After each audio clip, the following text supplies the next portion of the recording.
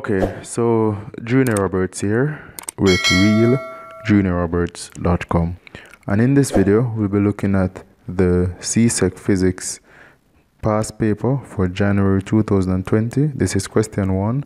In subsequent videos I'll be posting the solutions for question 2 until the paper is completed. So ensure that you are subscribed and have the bell notification clicked so you will never miss any of these videos. So we're going to go right into this video, right? And here we have question 1, and question 1 says a sprinter of mass 50 kilogram was running a 100-meter race.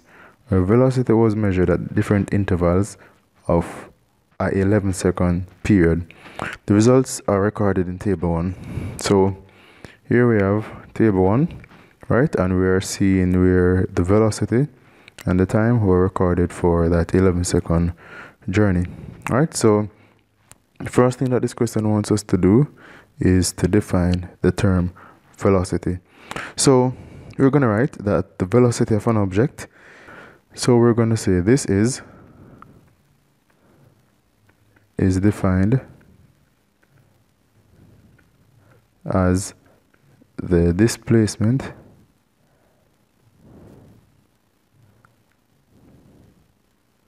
of an object per unit time.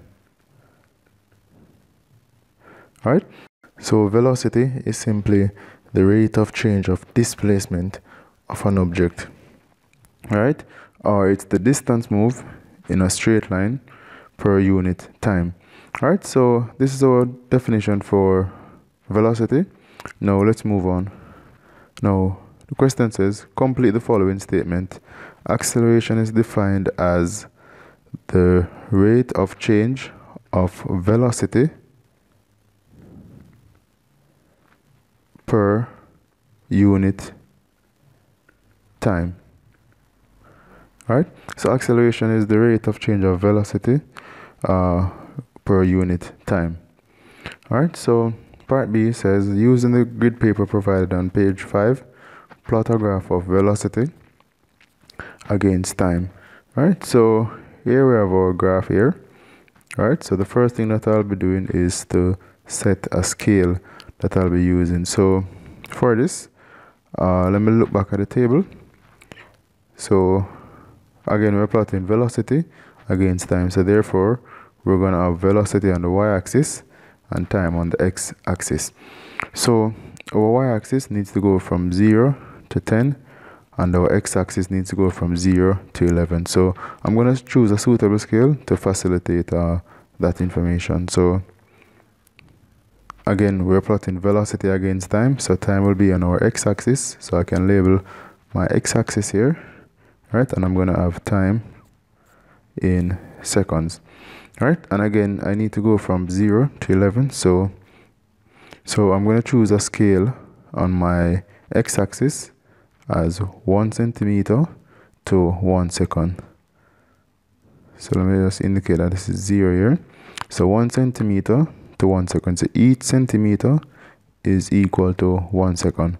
So I'll go right here. Right, so I can just now go ahead and fill in the values. So I'll have 1 second. Right, and I'm going to go one more to say 12. Then on my y-axis now, I will be choosing a scale of 2 centimeter to 1. So now that I have my axis labeled, I can now go ahead and fill in my values. So I'm going to start with when time is 0 and the velocity is 0. Right, so my first point will correspond to a position right here. Right. So when time is 0, velocity is also 0. Now, next point is when time is 1 second and the velocity is 1.2 seconds. So when time is 1 second will be right here. And then when the velocity is 1.2 meters per second will be right here. Right? Because what we'll have is we'll have 1 right here, 1.1, 1.2, and so on till we reach up to 2. Now, Next point is when time is 3 seconds and the velocity is 3.75 meters per second. So at 3 seconds, velocity is 3.75, which is about right here.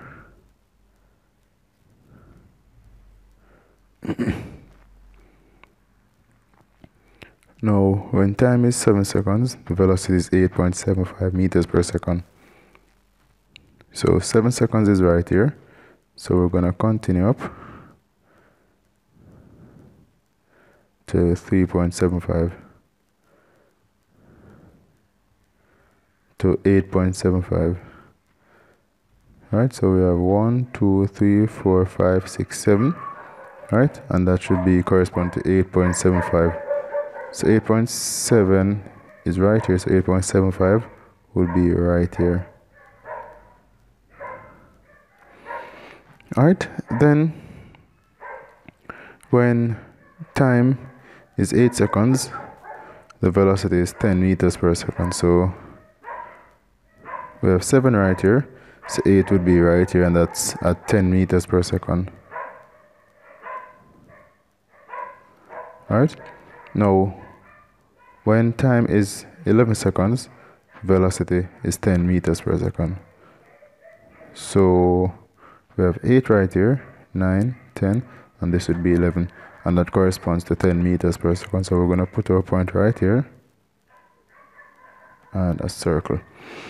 Right, so now that we have our points plotted, we're just going to simply connect these points using straight lines. Okay, so now that we have the points plotted, we're just going to finish up by finishing off the labels for our axes, right? So by putting in the scale. So on the x-axis, we use a scale of 1 centimeter is equal to 1 second. And on the y-axis, we use the scale of 2 centimeter is equal to 1 meters per second. Right, now the final thing that we're going to do is just put in a suitable title for our graph. So we're going to just say graph. Right, now let's move on to see what else the question wants us to do. So the question says determine the slope of the graph over the first 7 seconds of the race. Right, so to find the gradient or the slope, which is another word for the slope, we will simply say that our slope m is equal to y2 minus y1 divided by x2 minus x1. Right, so we're going to draw a large triangle on our graph, right, to help us to determine what is y1, what is y2, and so on. Right, so here we have our large triangle drawn in green, right, to help us to find the gradient of the line during the first 7 seconds of the race. Right, so in this case, our y2 value, right, would be, so y2 is equal to, this would be 7.5 meters per second. Right, our y1 value would be equal to, this is 0.5 meters per second. Right, and our x2 would be 6 seconds. So x2 is 6 seconds, and our x1 value would be this is 0.2, 0.4, 0.4 seconds. So we're going to use that information to help us to find the gradient, right? So again, y2 is 7.5 and y1 is 0.5. So y2 is 7.5 meters per second and y1 is 0.5 meters per second. Right, and again, x2 is 6 seconds and x1 is 0.4 second. So x2 is 6 seconds and x1 is 0.4 seconds. Right, so if we call on the services of our calculator, first of all, we know that 7.5 minus 0.5 is 7 meters per second, and 6 seconds minus 0.4 seconds is 5 5.6 seconds. Right, so if we take our calculator, right, and we say 7 divided by 5.6, we get an answer of 1.25 meters per second. So we'll get 1.25 meters per second squared. Right? We're dividing meters per second by second, so our unit will be meters per second squared. Alright, now if we go further, the question says state the physical quantity relating to the motion of the sprinter which the slope of the graph represent. Right, and if you look back at our answer, we saw where we got 1.25 meters per second squared, which we know is the unit for acceleration. Right, and again, because we plotted a graph of velocity against time, right, the slope of a velocity time graph will always give us the acceleration. So our answer to this question will be acceleration. Right, now question says now describe the sprinter's motion from 8 seconds to 10 seconds. So if we look back at the graph, right, 8 seconds is right here. Let me just double check. Right, so this is 8 seconds. Right, so 8 seconds is right here, and 10 seconds would be right here. So during this period, we see that we're getting a flat horizontal line, which indicates to us that the sprinter is moving with a constant velocity, and in this case, she's moving with a constant velocity of 10 meters per second. So we can write that between 8 to 10 seconds, the sprinter is moving with a constant velocity of 10 meters per second. Right, now let's continue to see what else the question wants us to do. Right, so the question says we are to calculate the resultant force acting on the sprinter after 7 seconds. So let's look back at the diagram to see what happened to the sprinter during after 7 seconds. So 7 seconds would be right here, right?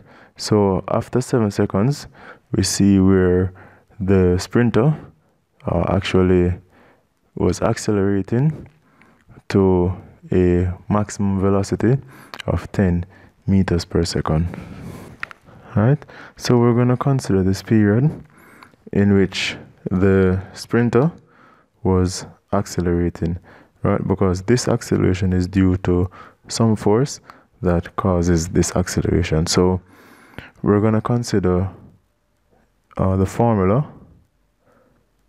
which says that F is equal to mass multiplied by acceleration. Right, we were told that the sprinter had a mass of 55 kilograms. Right, however, we do not know the acceleration of the sprinter during, after the 7 seconds when the sprinter was accelerating. So to find this acceleration, we're going to say acceleration A would be equal to the final velocity minus the initial velocity divided by the time taken. Right, so a time of 1 second was taken, and the final velocity was 10 meters per second, and the initial velocity was 8.75. Right, so we know that acceleration is equal to v minus u over t. Right, our final velocity was 10 meters per second. Our initial velocity was 8.75 meters per second, and our time was 1 second. Right, so therefore we will have 1.25 divided by 1, which as we know is 1.25 meters per second squared. Right, so our acceleration then is 1.25 meters per second squared. So when we take our calculator and we say 1.25 multiplied by 55, we get an answer of 68.75 newtons. Alright, now that would be the resultant force. Now you might be asking yourself why I didn't take the time as being from here, well, 7 seconds, which is here to here. Now if you realize there was no acceleration during this period, right? So therefore the resultant force on the athlete for this period would be 0, right? So we'll only get a resultant force during this period when the athlete is actually accelerating. Now we can move on, and the question now says, using the graph drawn on page 5, determine how far from the finish line the sprinter would be. So if we look back at our graph, again we have a graph of velocity against time. Now for us to find the displacement of the athlete, we can use the graph, right? And we can actually simplify the area under the graph. So if we take a closer look at the graph, we'll see that we actually form two shapes, one rectangle and a triangle, right? And we know that the area for a rectangle, I'm going to start with the rectangle first. So area of a rectangle is equal to length times width, right? So we're going to take the length of this rectangle to be 10 meters per second and its width to be 3 meters per second. So we have 10 meters per second multiplied by 3 seconds, right? So area of the rectangle then would be 30 meters, right? Now if we take the area of a triangle now, we know that the area of a triangle, so area of a triangle is equal to half base times height, right? So our base in this case is 8 seconds. So we'll say half of 8, half multiplied by 8 multiplied by the height would be 10 meters per second. So we'll have 10 here, right? Now half of 8 is 4, so 4 times 10 is 40 meters. Right? Now the question wanted us to find out how far from the finish line the sprinter was. Now the question earlier said that the race was 100 meters, so we can say that this is our starting, and let us say this is our finish line, right? And the length of that is 100 meters. Now after 11 seconds, the displacement, let me just write that in. So displacement after 11 seconds would be equal to the area of the triangle plus the area of the rectangle, which is 70 meters. Now since it's a 100 meter race, it therefore means that the sprinter would be